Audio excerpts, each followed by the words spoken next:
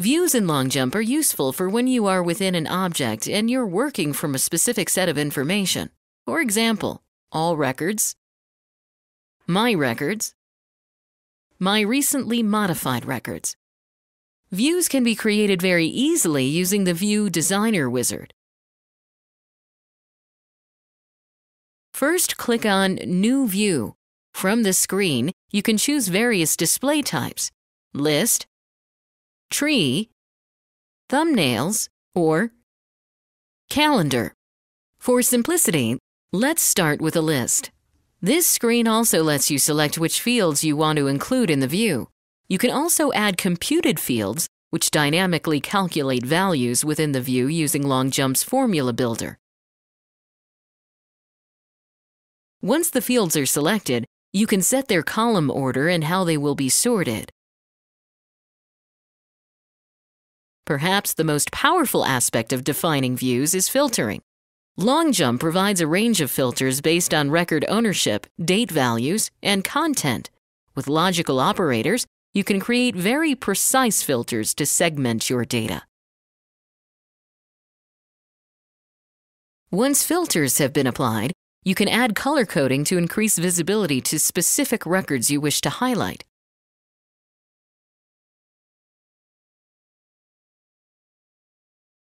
When you save your view, you can also define who can use the view, including making it available to specific users, teams, or roles. When a view is saved, you can see it from your list of views or include it into the homepage dashboard. When viewing an object, you have the ability to choose from a set of views available to you. You can also set specific views as the default. As mentioned earlier, other supported view layout types are Tree, where you can show a drill-down type tree, Thumbnails, where records look like files in a folder, and Calendar based on one of the chosen date fields.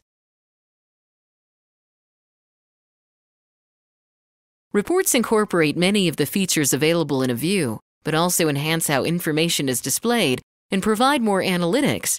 In addition, you can build a report on a database view or join.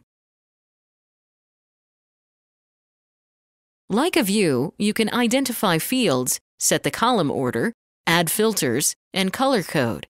But you can also group data by rows or by rows and columns to create matrices. You may also know these as pivot tables. You can also add computational summaries around fields that have numeric values or take record counts. LongJump lets you add charts such as pie graphics, bar graphs, line graphs, or even a meter gauge to better visualize the information.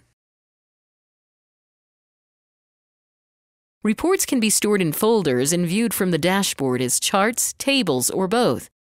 They can also be emailed to others, exported to Microsoft Excel or CSV, printed, or published to a public RSS or Atom feed. Views and reports provide a feature for creating dynamic computational fields directly within the view or report, just like a spreadsheet. They use LongJump's comprehensive formula builder to create temporary fields that show up as part of the view or report. Formulas can combine multiple fields and include logical, date, math, and text functions. These fields can in turn be color-coded or charted like any other field, but its values are not stored as part of the record. LongJump enables a very advanced layer of analysis and processing by allowing you to create views based on 3 related objects. Those familiar with database construction may also call these joins. LongJump also enables you to use left, right, or equi-type joins for the proper exclusion of records that do not have relationship data. Database views combine fields from multiple objects to form a new tab and view based on their relationships. Once that view is completed, it can be the basis for additional filtering, reporting, or creating widgets based on the data. Once created, views and reports can be displayed on the homepage dashboard as a dynamic widget. These view and report widgets have drill-down capability directly in the widget, where you can quickly access the records.